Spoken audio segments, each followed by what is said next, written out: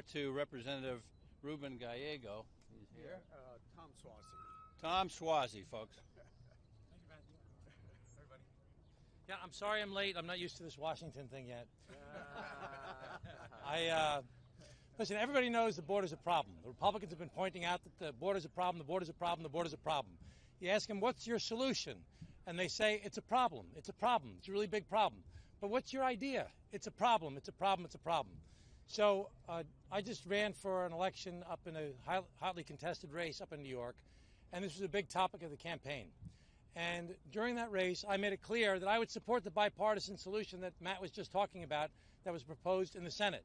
You couldn't ask for a more conservative, ethical, intelligent Republican than James Lankford, who did everything he could to find a compromise with the Democrats, Chris Murray and Kirsten Sinema. And right now we've got a situation in our country where the people that are standing here as part of this caucus are saying, we're going to do everything we can to come up with a solution. And I, for one, support the solution that was proposed in the Senate. I'll support any bipartisan compromise that will actually get this issue addressed. But the Republicans refuse to actually move forward because President Trump has told them, we don't want to give Biden a victory. We don't want to give him a win. We want to campaign on the chaos. Well, that's appalling. That's the most irresponsible, most cynical thing you can do in politics. So this group is going to work together to try and work with our colleagues to try and figure out how we can get the Senate bipartisan compromise or something like that to the floor and voted on, because we believe that border security is a real issue, and we believe it's our responsibility as members of the United States House of Representatives to actually solve the problem. Not just talk about the problem, but actually solve the problem. I just want to point out one important thing that the press has not reported on enough regarding the Senate bipartisan compromise. Everybody talks about the 5,000 people a day, 5,000 people a day, 5,000 people a day, and the Republicans say, we don't want 5,000 people a day.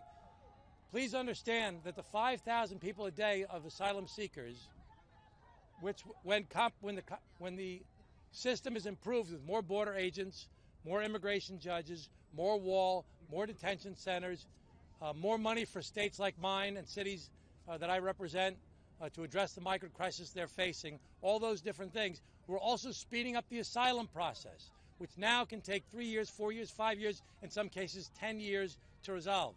Under this system proposed in the Senate bipartisan compromise, those cases will be resolved in a matter of weeks. So the 5,000 people that apply for asylum, 90% of them will be adjudicated to not be eligible, and they will be sent back right after that few weeks period. So 90% of 5,000 or 4,500 people will be deported soon thereafter their adjudication. So it's not 5,000 people a day, it's 500 or less people a day, and it'll address a whole bunch of other issues that we face in our country with this backlog. So I want to thank my colleagues for recognizing how important this problem is and for agreeing to work to try and find a bipartisan compromise to actually solve the problem. And I want to thank Co-Chairman Henry Cuellar for inviting me to join this process. Thank you.